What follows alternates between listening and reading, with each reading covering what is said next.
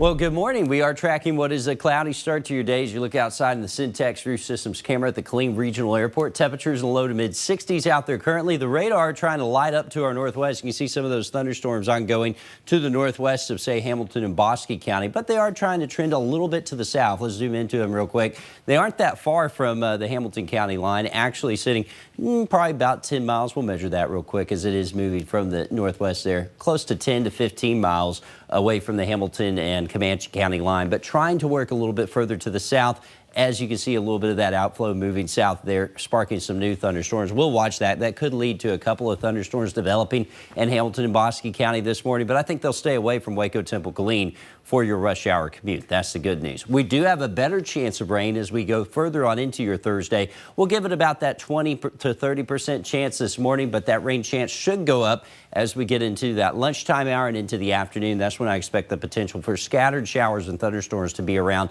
And while they shouldn't be severe, some of them could be strong with a little bit of hail trying to get into them. Let's walk you through time on Feature Track, show you what that looks like.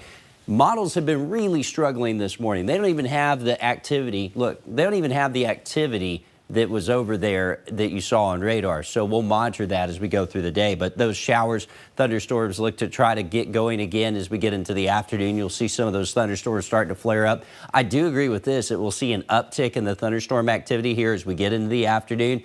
Although I don't think everyone sees them. They'll be scattered in nature, which means some of you will see them, some of you won't. That's why I have about a 50% chance of showers and thunderstorms. That likely as we get into the low to mid 70s this afternoon. I think our better chance of thunderstorms will actually show up overnight as this broken line of thunderstorms that tries to develop out west attempts to move to the east. I think a lot of the energy will be out of them before they reach the I-35 corridor.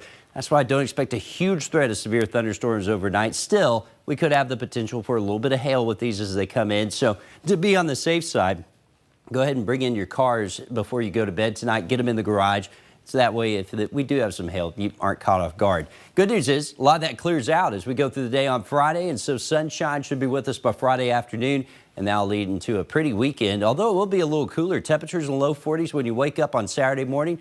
We'll get into the 60s for highs on Saturday. Don't expect this to be a huge rainmaker unless you're in some of our northern counties. It's where you may see a little over a ½ inch of rain, but most of us around a quarter to a ½ inch of rain. And again, things look to be quieter for the weekend. You can see on that 10-day forecast, we call for 73 today, 79 tomorrow behind that weak cold front. The colder air actually spills in as we get into the weekend. That's when we'll get the stronger cold front in here, low to mid 60s Saturday and Sunday. And then we'll heat back up to that spring-like forecast coming up next week. That could feature a few thunderstorms with it by the middle to end of the week as well. And the Brazos Valley, more of the same, 76 there on Thursday for today, mid 60s for the weekend, closer to 80 next week. I'm Shaw Jadam reporting in Cross.